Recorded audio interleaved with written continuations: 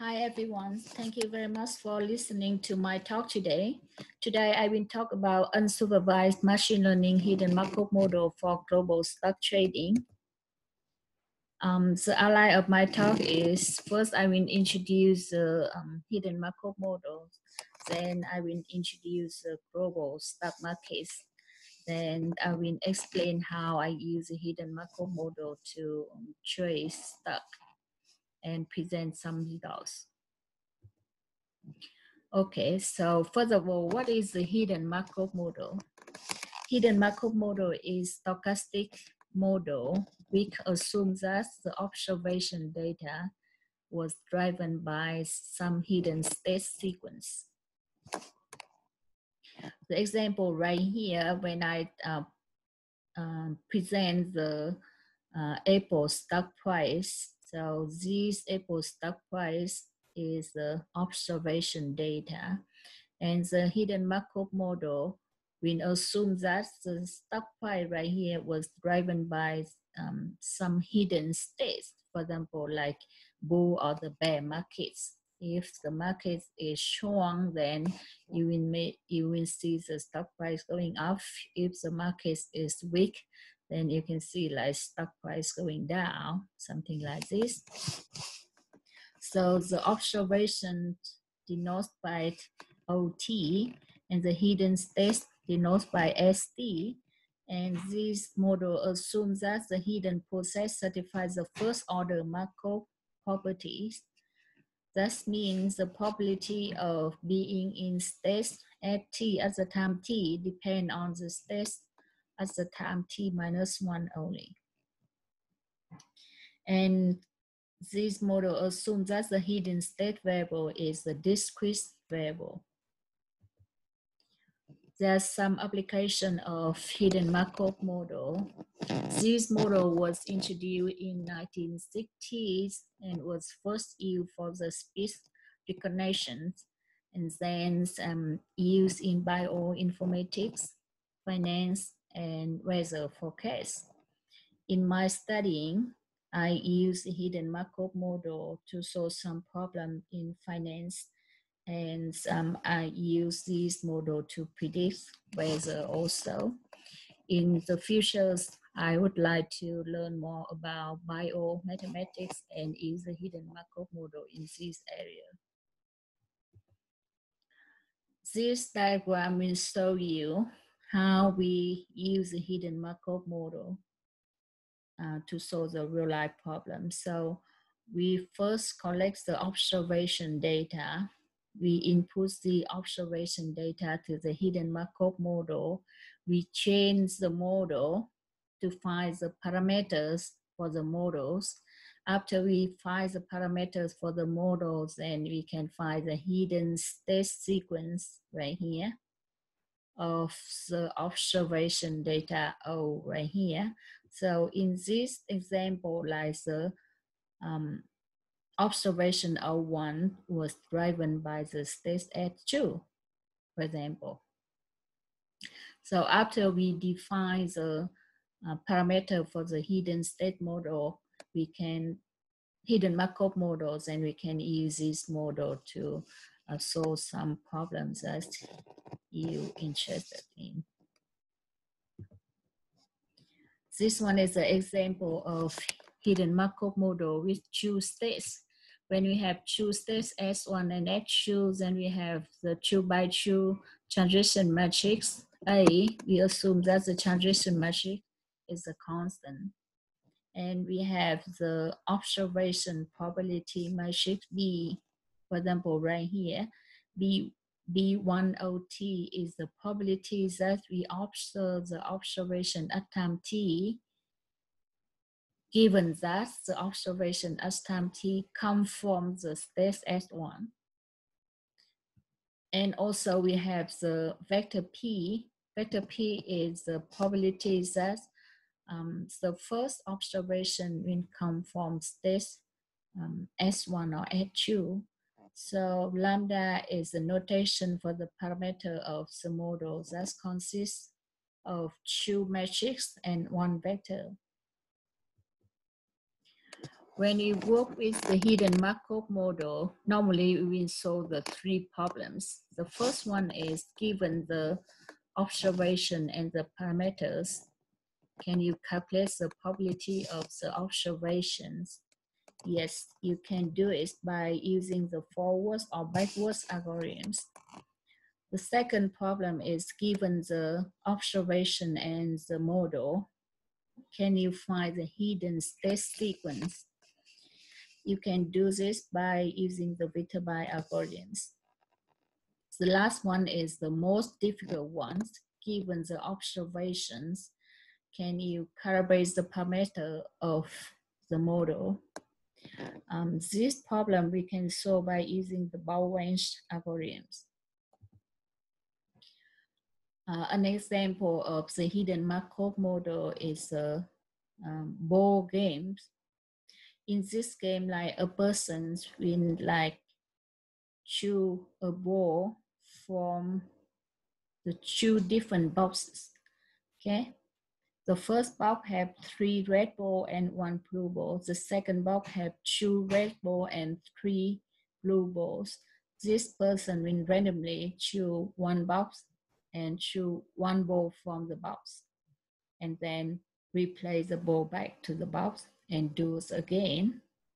This person will come out the screen and show off the color of the ball that he chosen. For example, if he do 3 times and he show the color like red, blue, blue, okay? So if you only know the red, blue, blue, can you find the parameter for the model? That means you need to find the transition matrix, is find the observation probability matrix and find the vector P. Or can you find like if the first ball will come from box 1 or box 2. The second ball come from box 1 or box 2. That means you find the hidden state sequence. Okay, so this one is a good example of the hidden Markov model. If you want to have more detail about this example and all the algorithms and applications of this model, you can go to the Society of Actuaries to find my papers. In this paper, you also can find the package of articles that you can download and apply this hidden Markov model to do some fun thing like predict stock price or finding the hidden sequence of some observation. Now I will explains how I use the hidden Markov model for global stock trading. So first, what is the all country was index, ACWIs. The ACWIs was developed and maintained by Morgan Stanley Capital International. It consists of large and mid-cap representation across the 23 developed markets and 24 emerging markets countries. It has about like 2,500 stocks. This number will change each year because each year we will have some new stock join the all countries was indexed. This pie chart shows you the distribution of ACWI by regions. So look at the chart, you can see that US is the biggest market in the ACWI. Is considered of like 24.47%. And the smallest is Canada, which is 3.86% of all the ACWI. The second graph shows the distribution of ACWI by sectors. There's many sectors, and the biggest sector is financial sectors, which is 17.57%. the process of using the hidden Markov model to trace the global stock is present in this slide. So first, we need to find the observation data for the model. Okay, so the observation data in this example is as the global economic indicators. We find 6 global economic indicator to put in this hidden Markov model, and then finds the hidden regime of these 6 global economic indicator right here. And then we can analyze 5 factor of each global stock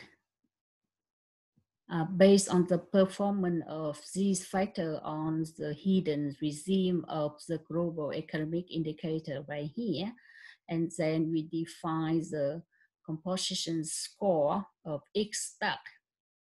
We rank them from 0 to 100, and we choose the 10% of the highest score of the stock in this global stock to put in our portfolio and try keep for a month, and then we will like repeat the process. The 5 global stock indicators, they are the inner indicators. This defined by the free cash flow, enterprise value, earning price, sale enterprise, long-term share growth, long-term earning per share growth. And the 6 global economic indicators are inflation, production, sentiments, markets, debt, inflation expectation. This graph shows you the performance of 6 global economics indicators. So you see in some time periods, right here we have the opposite performance. This inflation up and the production go down, okay? So first we will use the hidden Markov model to determine the hidden state of each of these 6 global economics indicators. So this graph shows you the state of the indicator sentiments. So in this graph, we only use the 2 states. Stage 1 like has the name regime 1. Stage 2 has the name regime 2. So we define regime 2 and regime 1 by the mean and standard deviation of the 2 corresponding normal distributions. So regime 1 is a regime that has smaller mean divided by standard deviation of the distribution. So the data analysis right here show you the mean and standard deviation of the 2 regime 2 and the mean and standard deviation of the real data. And they fit very well.